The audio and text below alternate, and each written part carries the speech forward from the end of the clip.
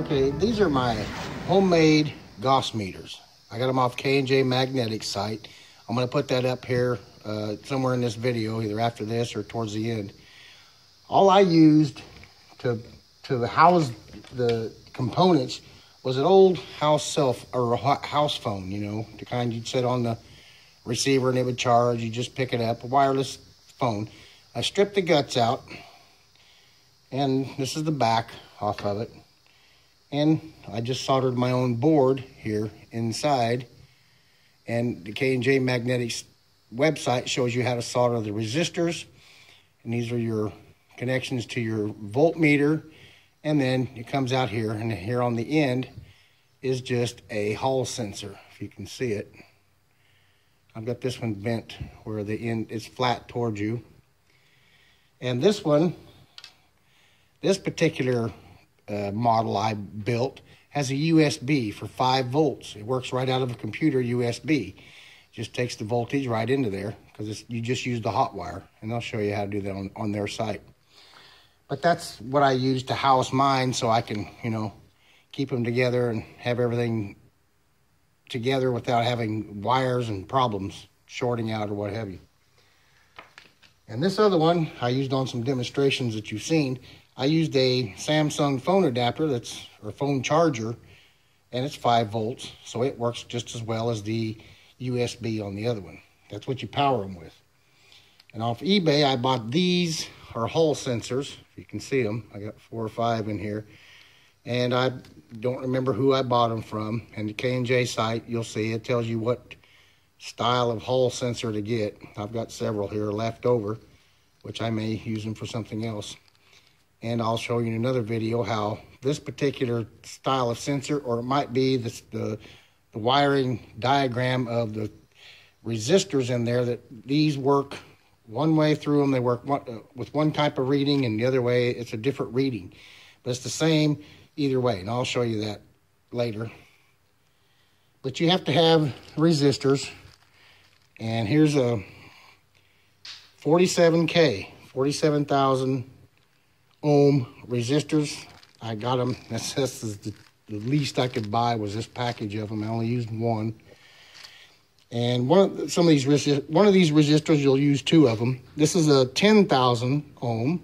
So you have 47,000, 10,000, and a 1,000 ohm, and then a 330 ohm. I think you use 2 of the 330s to build the board that's inside these Gauss meters. So anyway, that's what I use. It's a homemade Gauss meter that you can build off K&J Magnetics site. And I'll put that up, like I said. But they work pretty cool. They work pretty good. You just plug them into your voltmeter. Red positive, your black to negative, like so. And you put it on 20 volts. And then as you bring a magnet close to or far away from the Hall sensor on either side, you'll get a reading. One side will show a positive reading, the other side will show a negative.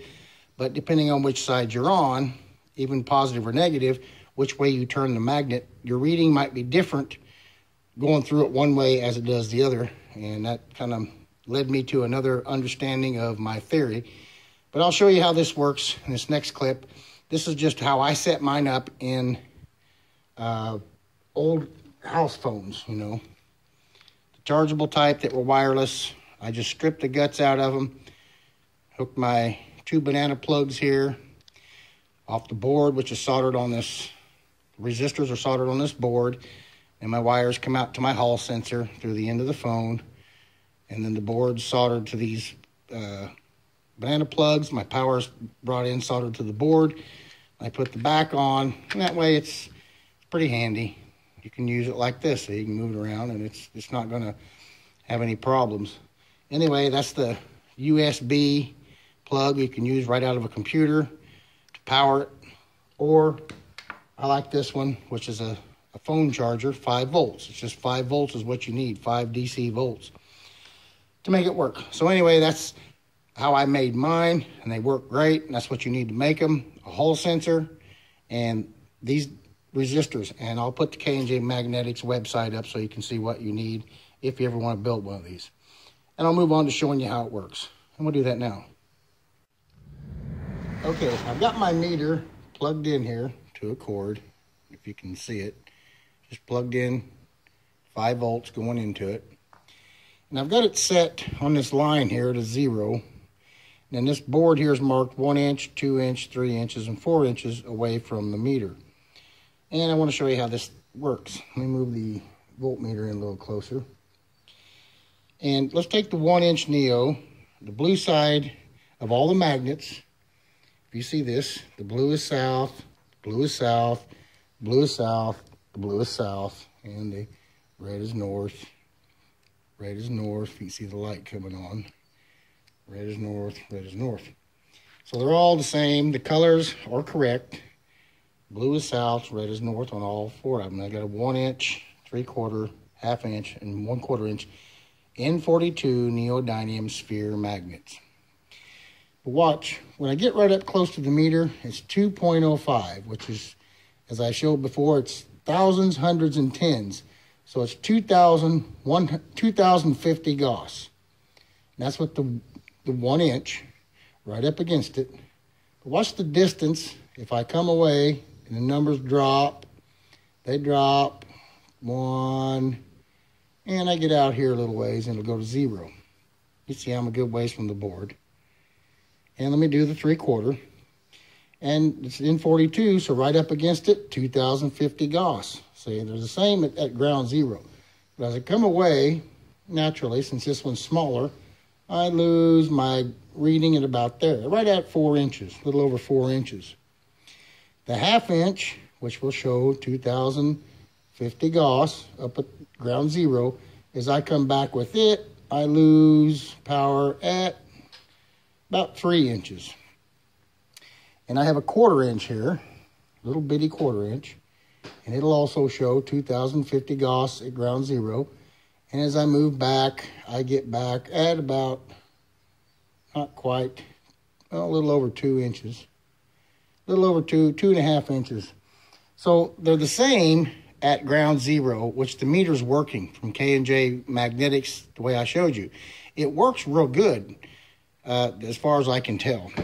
I think the problem I had, and I'm going to show you in my video that you'll see another video about how I've discovered magnetism. The north side diversion of the static charge happens away from the magnet, not right at the mass. But anyway, this is what showed me that that's how that works. Because if I put the north side to this, it shows 2,120 Gauss on this side. See that? The north on the right shows 2,120. The south on this side shows 2,050. But if I put the north on that side, it's 2,050. And if I put the south on that side, it's 2,120. So it depends on which way the magnet or the Hall sensor is reading, I may be a little off there, is reading the magnetic power. And that's what showed me how the magnet actually works. I'm a little wrong on my theory, but I'm correct on my theory. I'm just wrong at where this diversion on the north side happens. It doesn't happen at the magnet. It happens the same distance from the magnet that the acceleration is happening on the south side. The distance here. Let me use a smaller one to show you what I mean. The distance,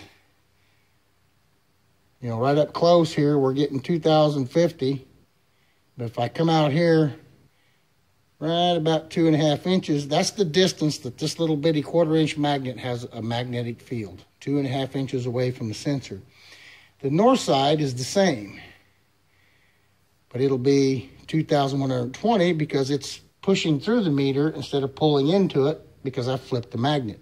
But if you watch, let me turn it right, just a moment.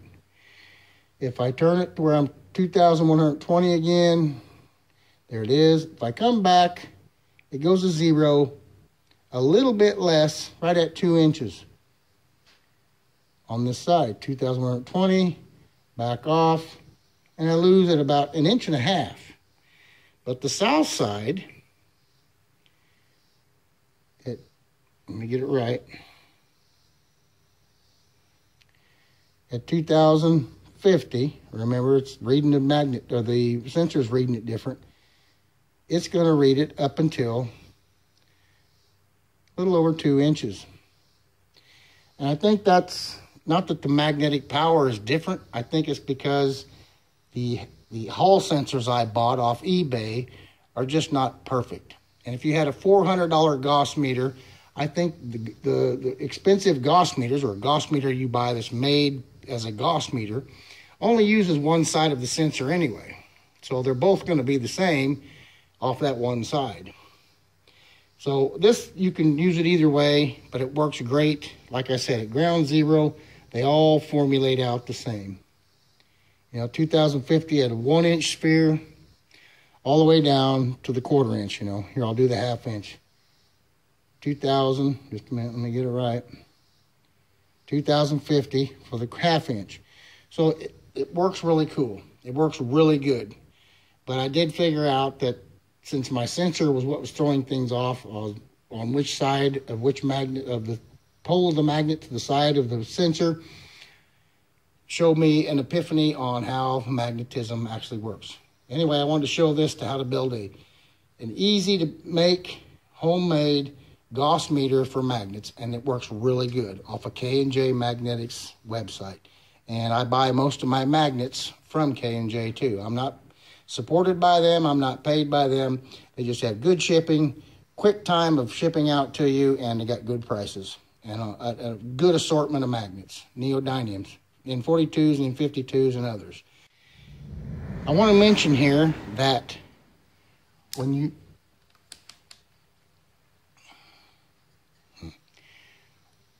you run the magnet one way on the sensor, you'll get a positive reading.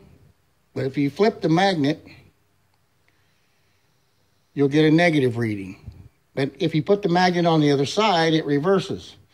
I get negative south on the left in this orientation. If I've got the sensor in this orientation, negative south to the left, negative north to the right. And if I spin the magnet, I get positive south to the right and positive south or north to the left. So it depends on which way this magnetic field, or this magnet, which what my theory states, it's going through it one way. Depends on which way it's going through that sensor, whether it's positive or negative, which way it runs through the current through, in the red or out the black, or in the black and out the red. That's why you get a positive and negative. But I just wanted to throw that in there. Thanks.